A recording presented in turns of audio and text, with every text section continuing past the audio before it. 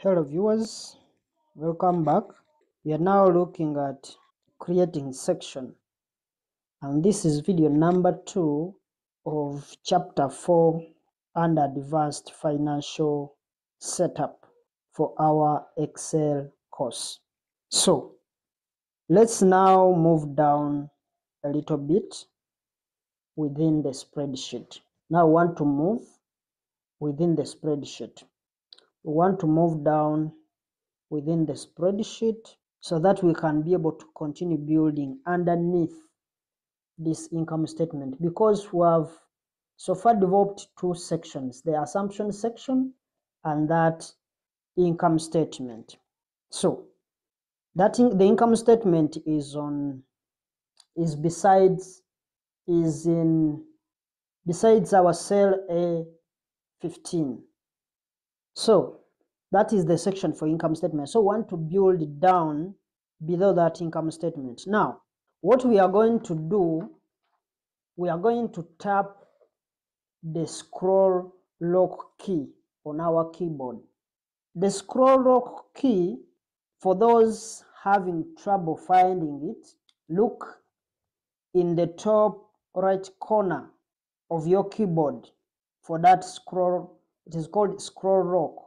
But now, the challenge is that some computers don't have it on their keyboard, because you may look at the top right corner of your keyboard and you look for that scroll lock and you don't find it. So if you find that your scroll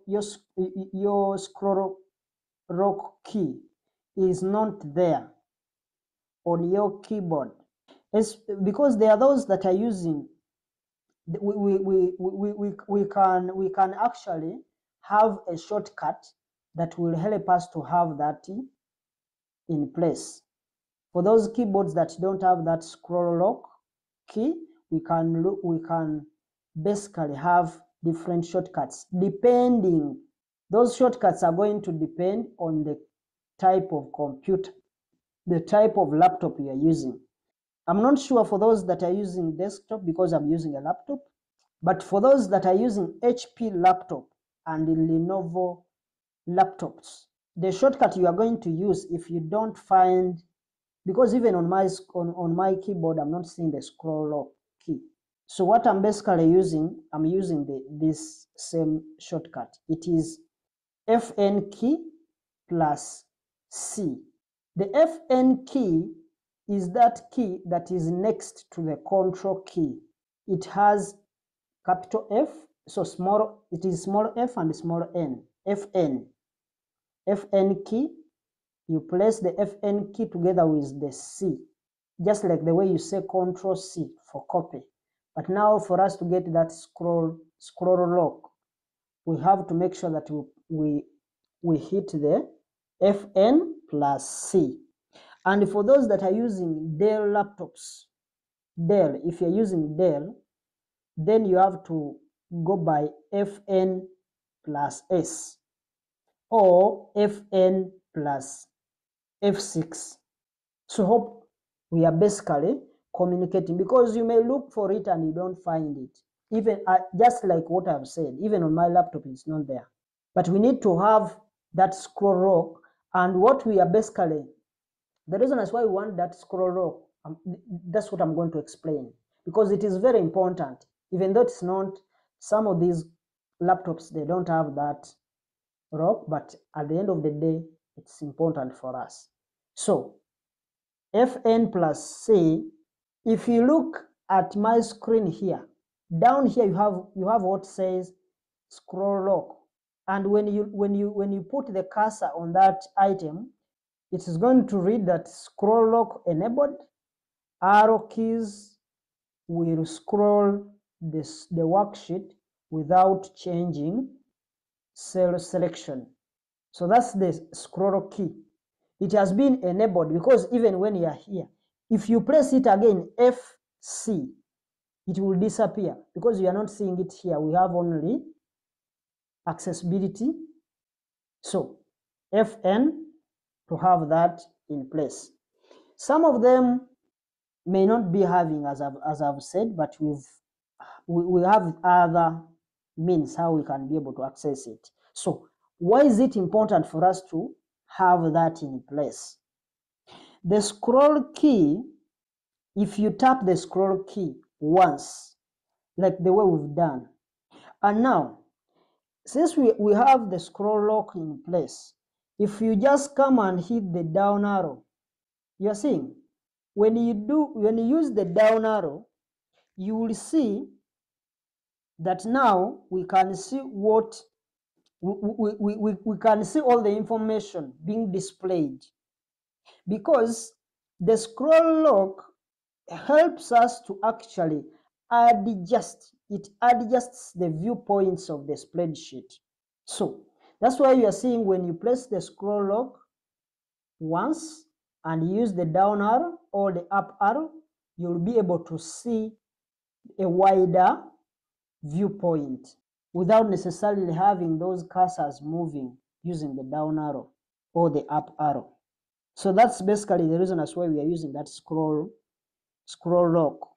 So it's like, for those who maybe who haven't understood, it's like, see, our cursor is in cell A15. When you use the down arrow, it's like we've frozen our cursor to one place. In other words, it's like we've got the different views, and at the same time our cursor is not moving. And that's what we read from this point, that scroll lock enabled, arrow keys will scroll the worksheet without changing the cell selection. That's what we basically referring to. But now you will not see that when as we come down using the down arrow, we are seeing that the first row, in other words, row 1, stayed frozen. Since we did the freeze panes in the last lesson, that's what we learned in the last lesson, and we didn't unfreeze that. So what we are going to do is we are now essentially, we are going to do some building down to the income statement, and we are seeing it's much more realistic. And in fact, this is what you are going to do in a regular basis, because having that cell in one place, it can help you understand that whatever I'm doing, even from this point, it is still, those income statements are belonging to that same company. In other words, what we are going to be doing is we are going to be making sure that these models we just build on top of each other. And that's what we are going to basically do when building financial models. So what we want to create now, after this income statement, what we want to create next, let's first remove that scroll lock, FC, once again to remove it. So if you press the down arrow, you will see that it is moving different cells. So what we are going to look at, we are going to have some sections there. We are going to create a new section. But now we are going to create a new section using some of the formats, because we want to maintain the formats that we've used, our colors and all that we've used in the first sections. In other words, we are going to use those sections that we have already created. So we can now go ahead and start using some of these sections, because the reason as why we are going to use some of these sections that we've created is because of the nice formats that we had already created. Like for the income statement, when you look at the income statement, we have those nice little formatings that we have, these blue colors, all these formatings that we put in that income statement. We need to use them for the next section that we want to create. So what now we are going to do, let's just do a copy, And what we are going to copy, we are going to copy all these cells here. So we are going to copy all the things that we have here in our income statement, and we go down to the after the income statement, and we paste all those values that we copied in that, starting from row 32. This is where we are going to paste all the information that we've copied from our income statement. So we shall do a paste of those rows that we've copied from our income statement, so that we can have those nice formats that we already put in place. So let's now start highlighting these values. We are copying everything. We highlight across using the shift.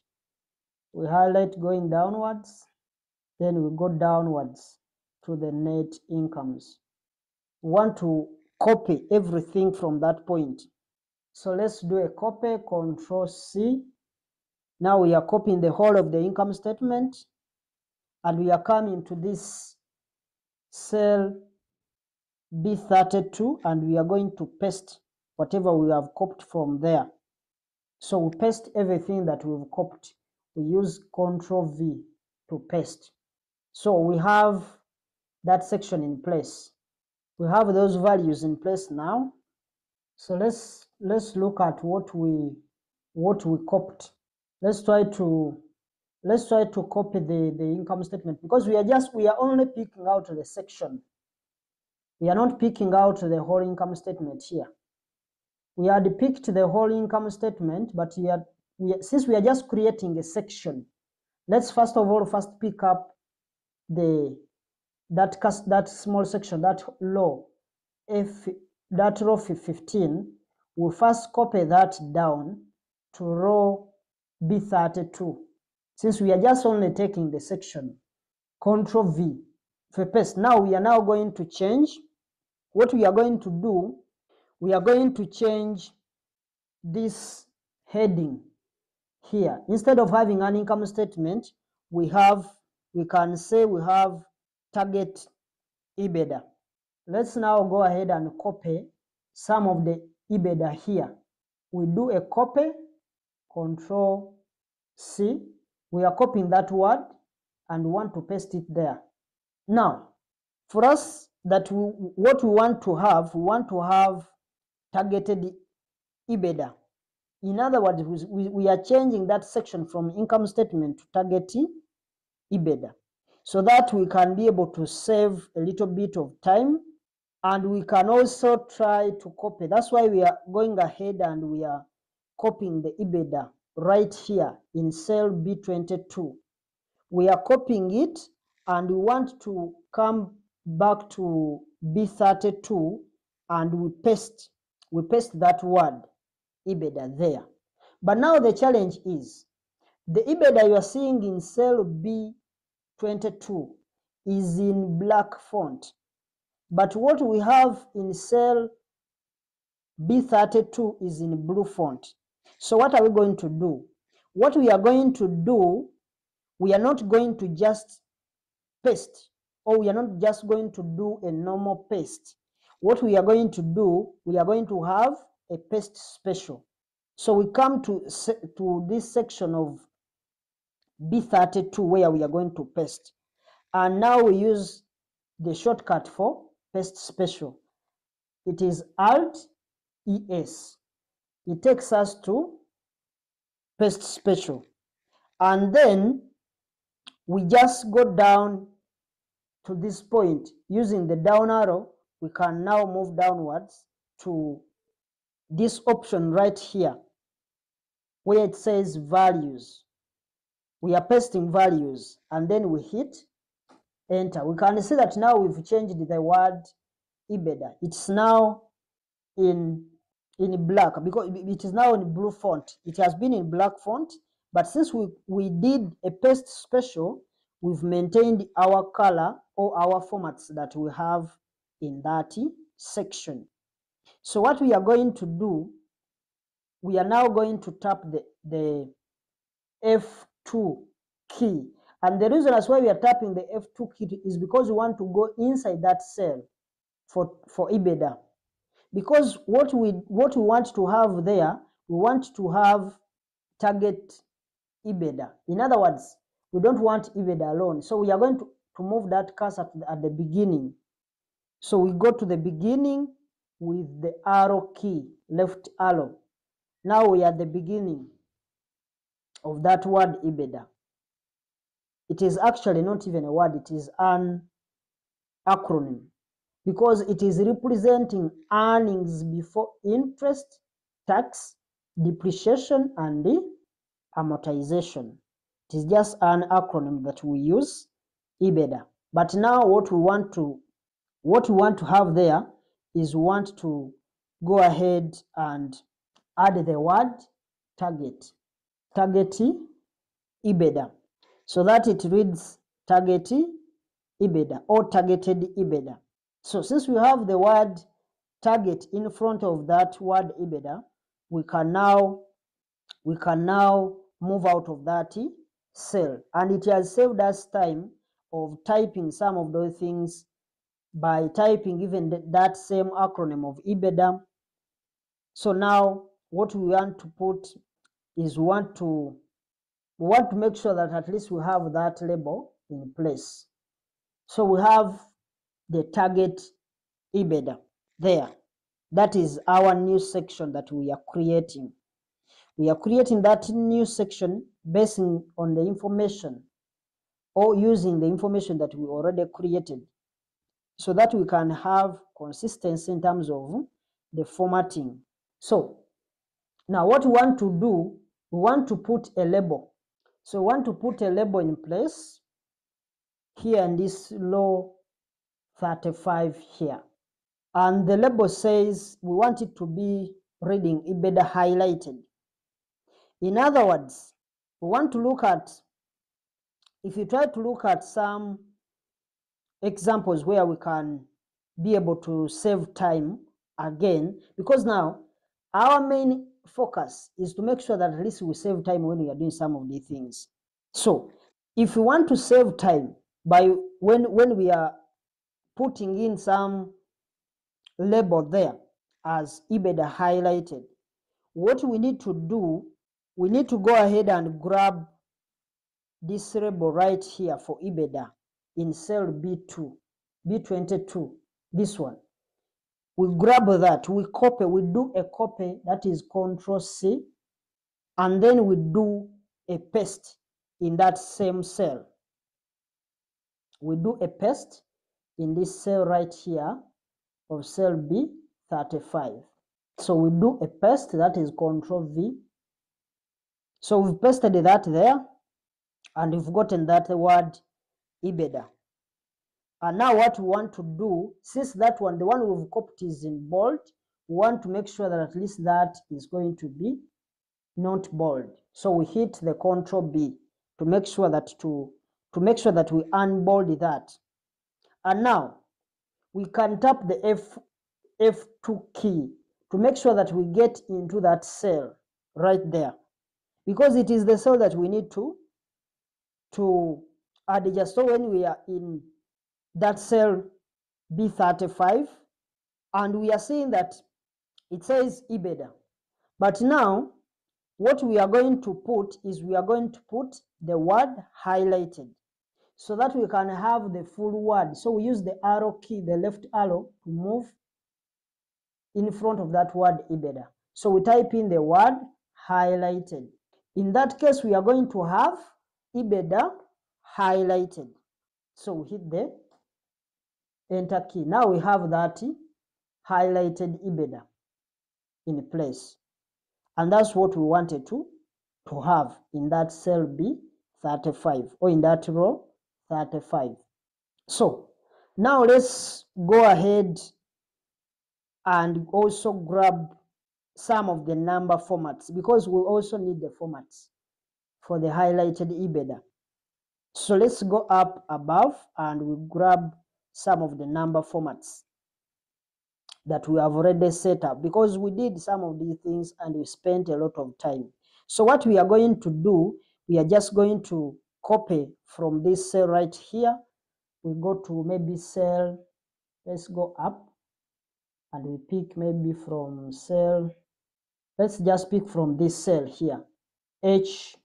Let's pick from that cell because we have all that information right there. So let's pick from that information. We copy, we do a copy, Control C from that cell H17, and then go into, we're now going to that, we are going to go into that row 35. So we paste those values from F. So we paste these values from F all the way to the L. So we move from column F. This is where we are going to paste those values. So we do a paste, Control V. So we first highlight and we can highlight across. We can undo that.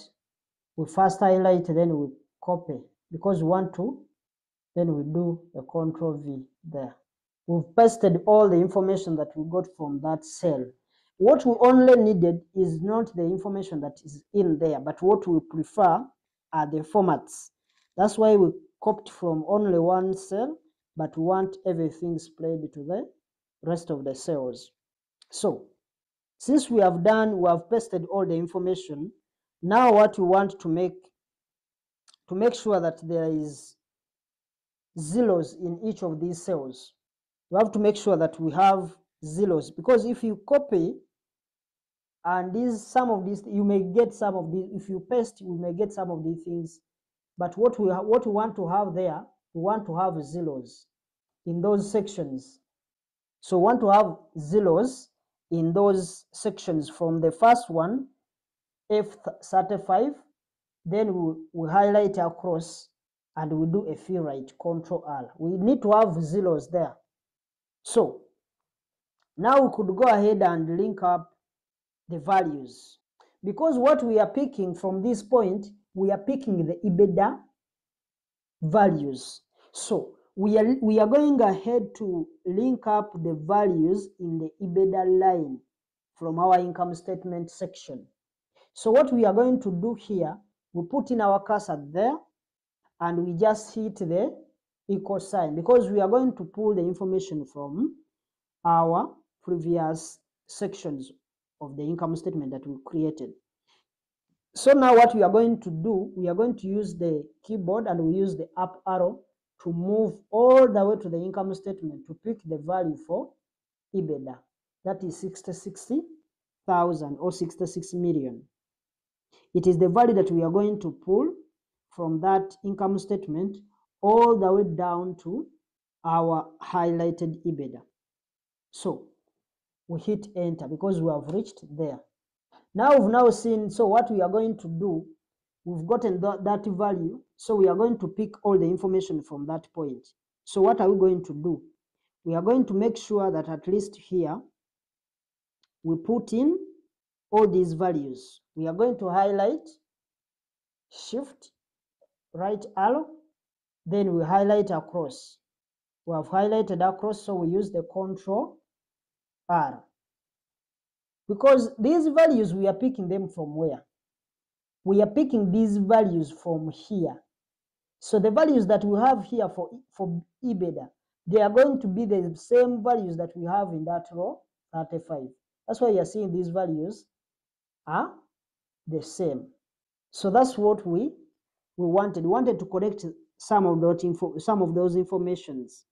So I've done a Control R, that is a fill right, and we've been able to have that information displayed there. So that is the way most people would connect things in the model. You may find others may prefer to type in some of those things, but we always want to have that information connected within the model. And that's the kind of having dynamics, having the model, a dynamic model in place by connecting each and every information that we have to each other, as long as it is related or it is relevant. Now, as you can see, if we pop into this cell, this first one, and then we tap the F2 because we want to go in the information, we can see that this cell F32 is actually connected to the cell F22. So that F2 is just there for us to actually audit our formulas that we've used. So we are seeing that the values are actually directly connected to that cell F22. So no problem there. That's what we wanted to do. So what we are going to do next is we are going to jump ahead to the next video, and what we are going to show you is how you can link up a model as well as using things like naming, because there we've been linking up cells by cell, a cell by cell, but now I want to look at the other perspective of also linking up the same cells, but at this time we are going to use naming. In other words, we are going to name those cells. Instead of using the cell itself, we shall use the name range or the name cell. So those are the things that we are going to look at. It is just, although it is not always advised to use naming in a financial model, because at some point it becomes hard to audit.